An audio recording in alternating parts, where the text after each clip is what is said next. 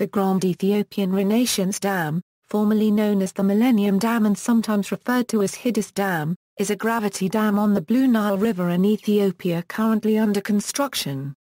It is in the Benishangul-Gumuz Region of Ethiopia, about 15 kilometers east of the border with Sudan.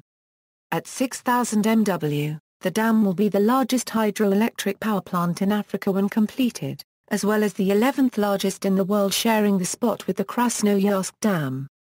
The storage reservoir has a surface area of 1561 km² at level of 640 m, that is 146 m behind the dam, which holds a large volume of water equal to 79 billion m³.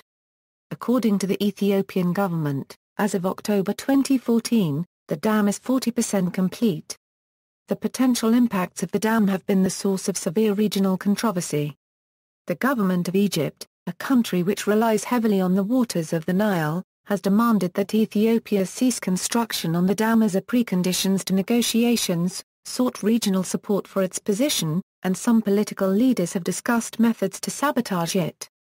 Egypt has planned a diplomatic initiative to undermine support for the dam in the region as well as in other countries supporting the project such as China, Italy, and Norway. However, other nations in the Nile Basin Initiative have expressed support for the dam, including Sudan, the only other nation downstream of the Blue Nile, which has accused Egypt of inflaming the situation. Ethiopia denies that the dam will have a negative impact on downstream water flows and contends that the dam will in fact increase water flows to Egypt by reducing evaporation on Lake Nasser. It has accused Egypt of being unreasonable. Egypt is demanding to increase its share of the Nile's water flow from 66% to 90%. Background: the eventual site for the Grand Ethiopian Renaissance Dam was identified by the United States Bureau of Reclamation during a Blue Nile survey conducted between 1956 and 1964. The Ethiopian government surveyed the site in October 2009 and August 2010. In November 2010, a design for the dam was submitted.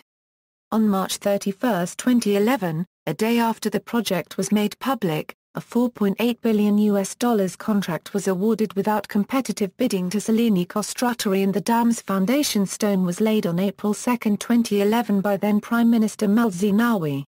A rock crushing plant has been constructed along with a small airstrip for fast transportation. The first two generators are expected to become operational after 44 months of construction. Egypt, which lies downstream, opposes the dam, which it believes will reduce the amount of water that it gets from the Nile. Zenawi argued, based on an unnamed study, that the dam would not reduce water availability downstream and would also regulate water for irrigation. In May 2011, it was announced that Ethiopia would share blueprints for the dam with Egypt so the downstream impact could be examined. The dam was originally called Project X, and after its contract was announced it was called the Millennium Dam. On April 15, 2011, the Council of Ministers renamed it Grand Ethiopian Renaissance Dam. In March 2012, the Ethiopian government announced an upgrade to the power plant's design, increasing it from 5,250 MW to 6,000 MW. Ethiopia has a potential for around 45,000 MW of hydropower. The dam is being funded by government bonds and private donations. It is slated for completion in July 2017. Design: the gravity dam will be a 170 meters tall, 1,800 meters long and composed of roller compacted concrete. The structural volume of the dam will be 10 million m3. Its reservoir will have a storage capacity of 79 km 3 and surface area of 1,561 km 2 when at a normal elevation of 640 m. The dam will have 3 spillways. The main one is located to the left of the dam and will be controlled by 6 sector gates and have a design discharge of 15,000 m3 per second. Flanking either side of an uncontrolled spillway at the center of the dam will be 2 powerhouses. The right will contain 10 x 375 MW Francis turbine generators and the left will house 6 of the same turbine generators. Supporting the dam and reservoir will be a 5 km long and 50 meters high rockfill saddle dam. To the right of the saddle dam will be a third spillway for emergencies. Cost and financing: The Ethiopian government has stated that it intends to fund the entire cost of the dam by itself. It has issued a bond targeted at Ethiopians in the country and abroad to that end. The turbines and associated electrical equipment of the hydropower plants costing about $1.8 billion are reportedly financed by Chinese banks. This would leave $3 billion to be financed by the Ethiopian government through other means. The estimated $4.8 billion construction cost, apparently excluding the cost of power transmission lines, corresponds to less than 15% of Ethiopia unregistered trademark's gross domestic product of $41.906 billion in 2012. Construction. The main contractor will be the Italian company Salini Costruttori, which also served as primary contractor for the Gilgil-Gibe 2, Gilgil-Gibe 3, and Tanner Bells dams. It is expected to consume 10 million metric tons of concrete. The government has pledged to use only domestically produced concrete. In March 2012, Salini awarded the Italian firm Tratos KVSPA a contract to supply low and high voltage cable for the dam. Alstom will provide the 8 375 MW Francis turbines for the project's first phase, at a cost of $250 million. As of April 2013, nearly 32% of the project is complete. Site excavation and some concrete placement is underway. One concrete batch plant has been completed with another under construction. Diversion of the Blue Nile was completed on May 28, 2013 and marked by a ceremony the same day. Benefits. A major benefit of the dam will be hydropower production. The electricity to be produced by the hydropower plant is to be sold in Ethiopia and to neighboring countries including Sudan and possibly Egypt. Selling the electricity from the dam would require the construction of massive transmission lines to major consumption centers such as Ethiopia unregistered trademark's capital Addis Ababa and Sudan unregistered trademark's capital Khartoum, both located more than 400 kilometers away from the dam. These sales would come on top of electricity that is expected to be sold from other large hydropower plants that are under construction in Ethiopia, such as Gilgil-Gibe 3. Alleged oversizing the plant load factor of the planned hydropower plant the expected electricity production divided by the potential production if the power plant was utilized permanently at full capacity is only 33% compared to 45 to 60% for other, smaller hydropower plants in Ethiopia. Critics conclude that a smaller dam would have been more cost-effective. According to Asfar Berlane, a professor of mechanical engineering at San Diego State University, the dam and its hydropower plant are massively oversized. GERDA unregistered trademark's available power output, based on the average of river flow throughout the year and the dam height, is about 2,000 megawatts, not 6,000. There is little doubt that the system has been designed for a peak flow rate that only happens during the 2 to 3 months of the rainy season. Targeting near peak or peak flow rate makes no economic sense. Environmental and social impacts. It appears that some form of environmental study has been undertaken, since the press reported that an international panel reviewed an environmental study in 2012. The NGO International Rivers has commissioned a local researcher to make a field visit because so little information is available. Public consultation about dams in Ethiopia is affected by the political climate in the country.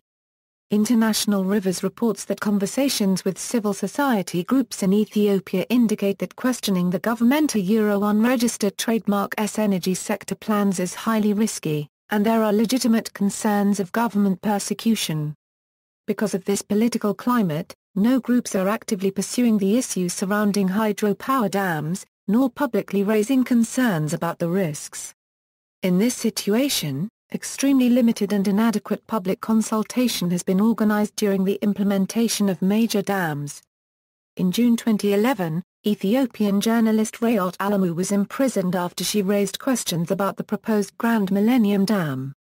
Staff of International Rivers have received death threats. In the meantime, the late Prime Minister Meles Zenawi called opponents of the project hydropower extremists, and bordering on the criminal at a conference of the International Hydropower Association in Addis Ababa in April 2011. At the conference, the Ethiopian state power utility was embraced as a sustainability partner by the IHA. Impact on Ethiopia since the Blue Nile is a highly seasonal river, the dam would reduce flooding downstream of the dam, including on the 40-kilometer stretch within Ethiopia. On the one hand, the reduction of flooding is beneficial since it protects settlements from flood damage. On the other hand, it can be harmful if flood recession agriculture is practiced in the river valley downstream of the dam since it deprives fields from being watered. The dam could also serve as a bridge across the Blue Nile, complementing a bridge that was under construction in 2009 further upstream.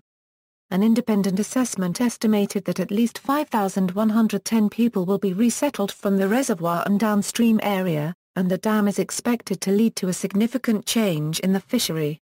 According to an independent researcher who conducted research in the area where the dam is being built, near to 20,000 people are being relocated.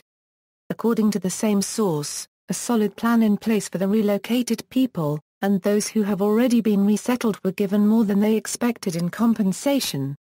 Locals have never seen a dam before and are not completely sure what a dam actually is, despite community meetings in which affected people were informed about the impacts of the dam on their livelihoods. Except for a few older people, almost all locals interviewed expressed hope that the project brings something of benefit to them in terms of education and health services or electricity supply based on the information available to them. At least some of the new communities for those relocated will be downstream of the dam. The area around the reservoir will consist of a 5 km buffer zone for malaria control that will not be available for settlement. In at least some upstream areas erosion control measures will be undertaken in order to reduce siltation of the reservoir. Impact on Sudan and Egypt the precise impact of the dam on the downstream countries is not known. Egypt fears a temporary reduction of water availability due to the filling of the dam and a permanent reduction because of evaporation from the reservoir. The reservoir volume is about equivalent to the annual flow of the Nile at the Sudanese-Egyptian border. This loss to downstream countries would most likely be spread over several years.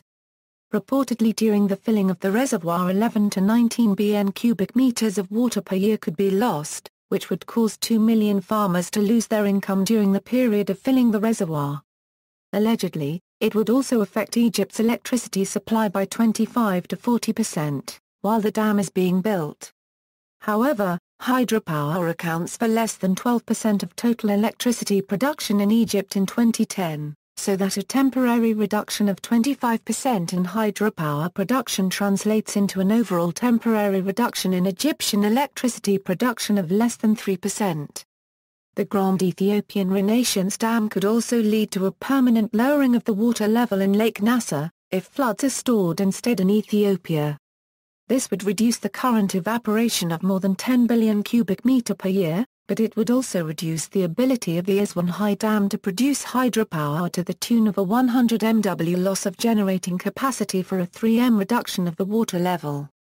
The dam will retain silt. It will thus increase the useful lifetime of dams in Sudan such as the Hidase Dam, the Sena Dam and the Mro Dam and of the Hidase Dam in Egypt. The beneficial and harmful effects of flood control would affect the Sudanese portion of the Blue Nile, just as it would affect the Ethiopian part of the Blue Nile Valley downstream of the dam. Specifically, the GERD would reduce seasonal flooding of the plains surrounding the reservoir of the Hidase Dam located at Ad-Damazin, just as the Hidase Dam, by retaining a reservoir in the deep gorges of the northern Ethiopian highlands, had reduced flooding at Sudan's Khashm Jerba Dam. The reservoir, located in the temperate Ethiopian highlands and up to 200 m deep, will experience considerably less evaporation than downstream reservoirs such as Lake Nasser in Egypt, which loses 12% of its water flow due to evaporation as the water sits in the lake for 10 months. Through the controlled release of water from the reservoir to downstream, this could facilitate an increase of up to 5% in Egypt's water supply, and presumably that of Sudan as well. Reactions, cooperation and condemnation. Egypt has serious concerns about the project so that it requested to be granted inspection allowance on the design and the studies of the dam, in order to allay its fears, but Ethiopia has denied the request unless Egypt relinquishes its veto on water allocation. After a meeting between the Ministers of Water of Egypt, Sudan and Ethiopia in March 2012, Sudan's President Bashir said that he supported the building of the dam. A Nile Treaty signed by the Upper Riparian states in 2010, the Cooperative Framework Agreement, has not been signed by either Egypt or Sudan, as they claim it violates the 1959 treaty which gives Sudan and Egypt exclusive rights to the Nile's waters. The Nile Basin Initiative provides a framework for dialogue among all Nile riparian countries. Egypt, Ethiopia and Sudan established an international panel of experts to review and assess the study reports of the dam. The panel consists of 10 members. 6 from the 3 countries and 4 international in the fields of water resources and hydrologic modeling, dam engineering, socio-economic, and environmental. The panel held its 4th meeting in Addis Ababa in November 2012. It reviewed documents about the environmental impact of the dam and visited the dam site. The panel submitted its preliminary report to the respective governments at the end of May 2013. Although the full report has not been made public, and will not be until it is reviewed by the governments, Egypt and Ethiopia both released details. The Ethiopian government stated that, according to the report, the design of the dam is based on international standards and principles without naming those standards and principles. It also said that the dam offers high benefit for all the 3 countries and would not cause significant harm on both the lower riparian countries. According to Egyptian government, however, the report recommended changing and amending the dimensions and the size of the dam. On June 3, 2013, while discussing the International Panel of Experts report with President Mohamed Morsi, Egyptian political leaders suggested methods to destroy the dam, including support for anti-government rebels. Unbeknownst to those at the meeting, the discussion was televised live. Ethiopia requested that the Egyptian ambassador explain the meeting. Morsi's top aide apologized for the unintended embarrassment, and his cabinet released a statement promoting good neighborliness, mutual respect and the pursuit of joint interests without either party harming the other. An aide to the Ethiopian Prime Minister stated that Egypt is entitled to daydreaming, and cited Egypt's past of trying to destabilize Ethiopia. Morsi reportedly believes that it is better to engage Ethiopia rather than attempt to force them.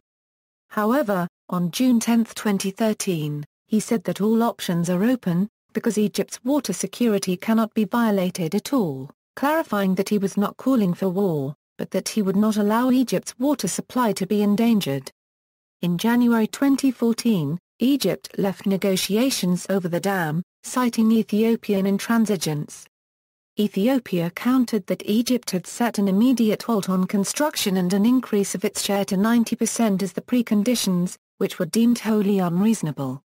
Egypt has since launched a diplomatic offensive to undermine support for the dam, sending its foreign minister, Nabil Fahmy, to Tanzania and the Democratic Republic of the Congo to garner support. Egyptian media outlets declared the visits productive and that the leaders of those nations had expressed understanding and support of Egypt's position. However, the accuracy of such statements are questionable. When Sudanese Foreign Minister Ali Kati criticized Egypt for inflaming the situation through its statements on the dam, and that it was considering the interests of both sides, Al-Masri Al-Yum declared that Sudan had proclaimed its neutrality. The campaign is intensive and wide-reaching.